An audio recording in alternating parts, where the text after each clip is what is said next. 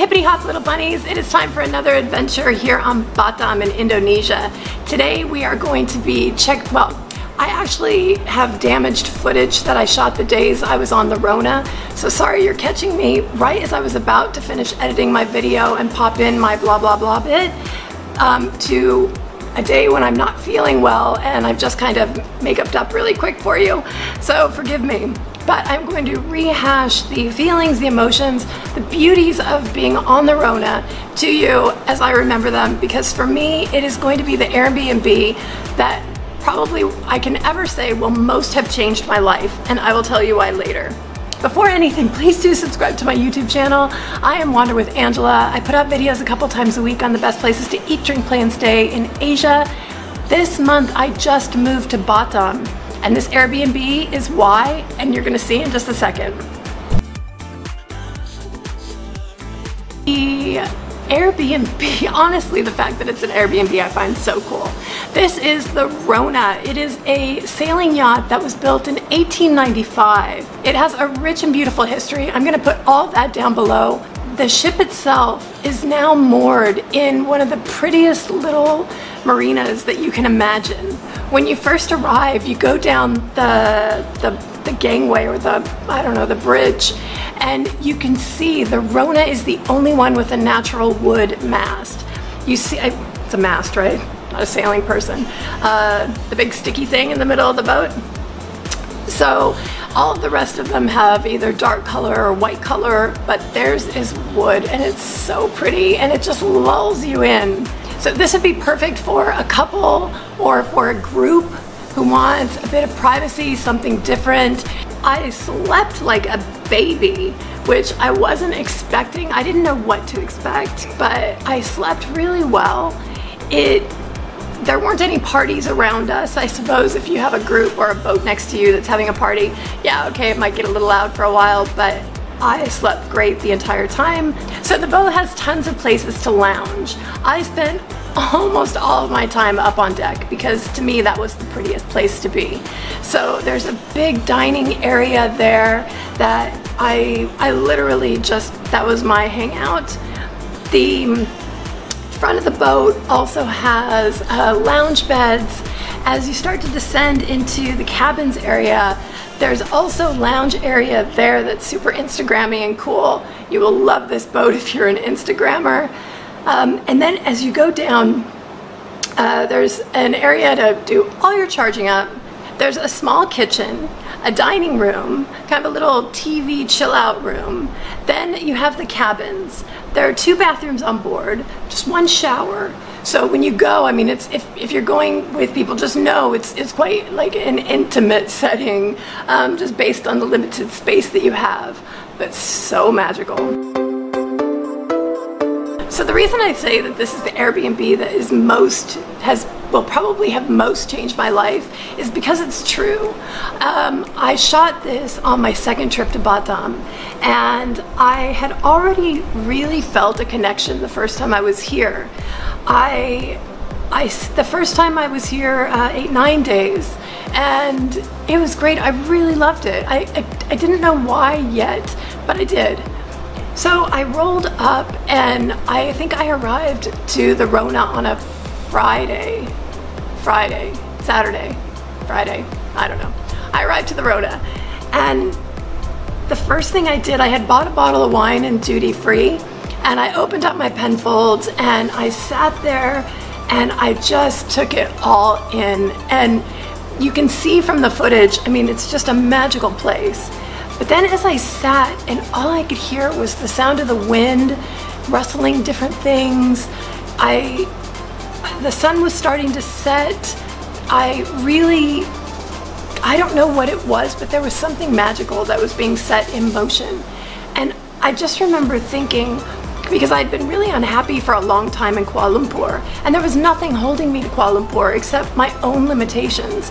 And I remember sitting on the deck with that glass of wine, just thinking, why don't I live here? Why am I living in Kuala Lumpur?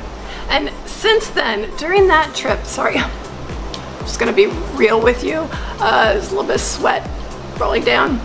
Well, and after that, I met some of the expats. I ended up spending time during that trip, And by the end of the trip, I had decided to move to Batam. Fast forward a couple of months, yeah, I'm really late getting my videos out right now. And I have just officially moved to Batam and am loving it. I'm so happy. Anyway, back to the Rona.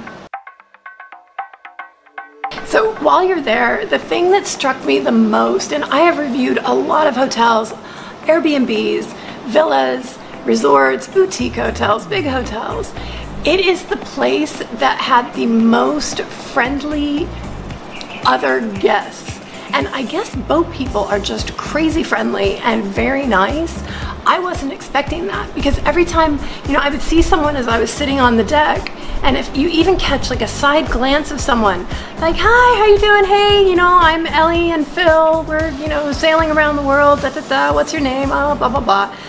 Every single person was crazy friendly, would always introduce themselves. It's like, I don't know, it feels very special there. And I guess that's a boat people thing, not necessarily a Rona thing. But it's a really wonderful benefit of that time you'll spend on the Rona. Now, when you're there, you're never going to want to leave the marina. I mean, maybe, but I did not. I left Kuala Lumpur, busy, busy city. All I wanted to do was sit there in the peace and calm and enjoy that space. So the place for you to eat is at the marina at Marina Point. There's a bar that serves up really yummy espresso martinis. I had one of those every night. They also have really fun, oh God, I can't remember the names of it now.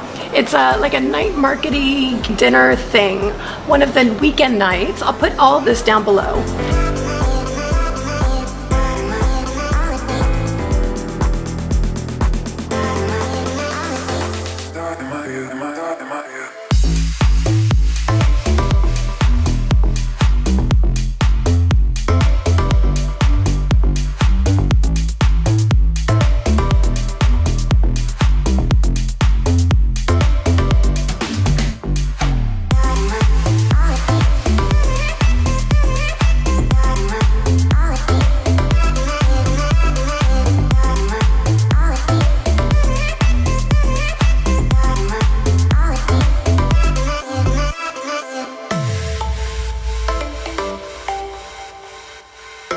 And then they are the only place on the entire island with a Sunday brunch, like a boozy Sunday brunch.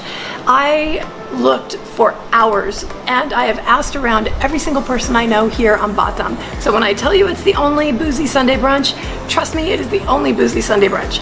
And it's fun. It's small, the food offering is small, but it's yummy. They also sell bottles of wine there, so I would, if you can't bring enough between however many people you have with you, then that is your place to buy it if you don't actually want to leave and go anywhere. They will even deliver to the boat. So if you kind of set it up in advance, you could have them bring you breakfast to the boat. Just pay in advance, tell them what time you want it delivered the next morning. I bet they would do that because they deliver to the surrounding area, so of course it would deliver to a boat as well. Now the Rona is spendy. It's about, well, right now at the exchange rate, approximately $320 US per night, but that is for up to, oh God, what is it, 8 people, 9, because you could fit people in the lounge as well. It's really cheap if you think about it from a group standpoint. As a solo traveler, yeah, a little expensive, I'll admit. So yeah, even as a couple, that might be a little bit expensive, but it's special. It's truly special. And the owners are really friendly. They'll reply back to you very quickly. And they're just, I was able to meet them on that Sunday and they were very sweet. So sweet. Thanks again, guys.